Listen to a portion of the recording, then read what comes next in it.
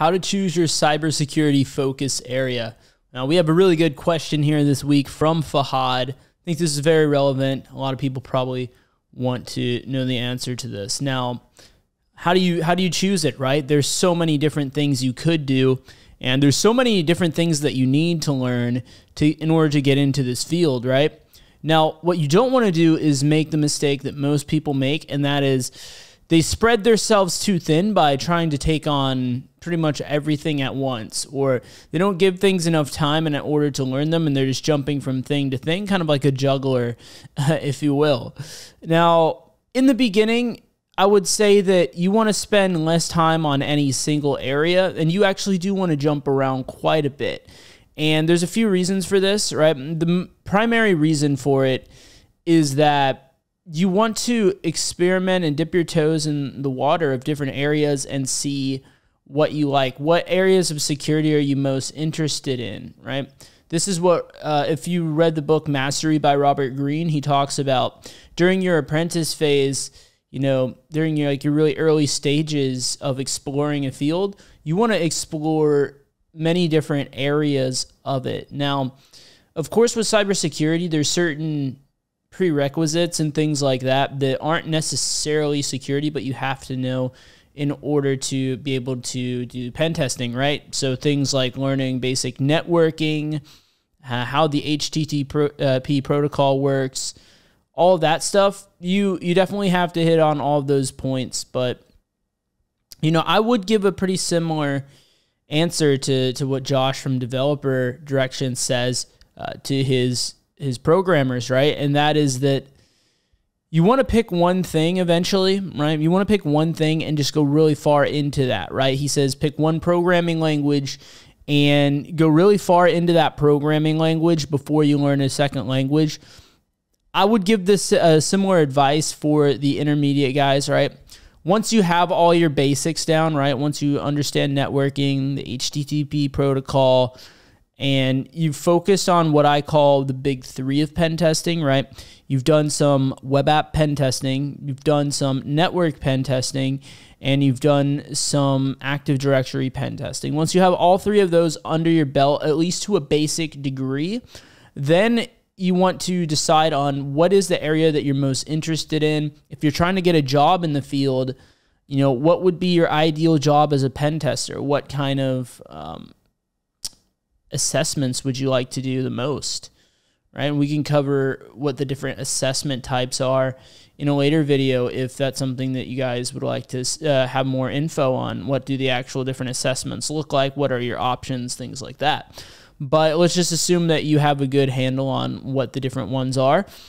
Whichever one you like the best, that's where you want to spend the bulk of your time, the majority of your time. So, and you'll see this in the field, right? There's always people that excel at one particular or a couple areas over others, right? So that's how they do it, right? The thing is, if you try to do everything equally, you'll end up not really excelling at anything. That's the reality, right? Because our amount of time and, they're finite resources, right? Let's just face it, right? We would like to be able to do everything and be, a hacking god at everything, but unfortunately, that's not possible, right? So what we need to do is channel our energy, our focus, our time and attention into the area that we are the most passionate about, the most interested in, right? So you have the bug bounty guys that are super good at that, but, a lot of them probably lack in the red team department, right? You have guys that are super good at binary exploitation, but, maybe they lack when it comes to red teaming again, right? Or network pen testing perhaps.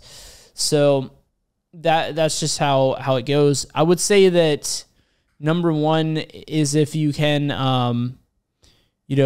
once you decide on what you want to do, then you stick to that at least for a certain amount of time.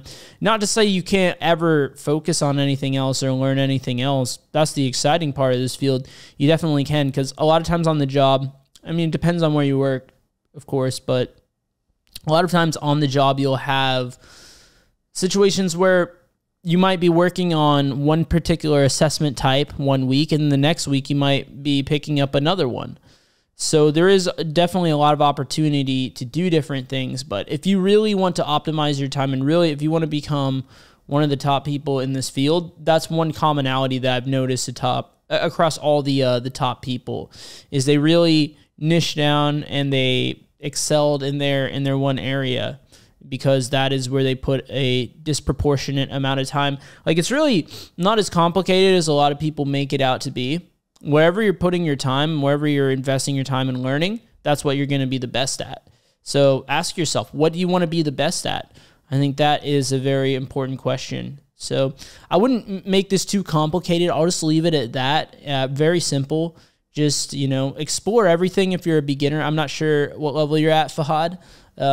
If you are still a beginner, if you haven't learned at least the basics, because even people that excel in one area, they all at least have a basic understanding of web app pen testing, network pen testing, and red teaming, right?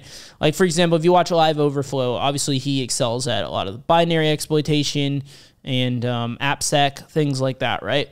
But he still has a basic level of red teaming knowledge, even though he never does that on the job. So you want to have at least like a base level of those things to fall back on. Then after that, it's up to you. What do you want to be the best at? Go tackle that. So hopefully that helps. Let me know in the comment section below what area that you're the most interested in, what you're going to really take a hold of and excel at. I would love to hear it. So yeah, we'll start that discussion down below. And if you want to get into some more technical content, I have that on the screen for you right now. And by the way, I'm not sure when you're watching this video, but there's a good chance that you might be watching this after I've released my my free top 10 cybersecurity pen testing interview questions note sheet. So if that is available, then it will be in the description below. If not, you can just check back either in this video or in another video, and that'll be there. I would love to share that out with you guys. I'll see you over in the videos on screen right now. Thanks for watching.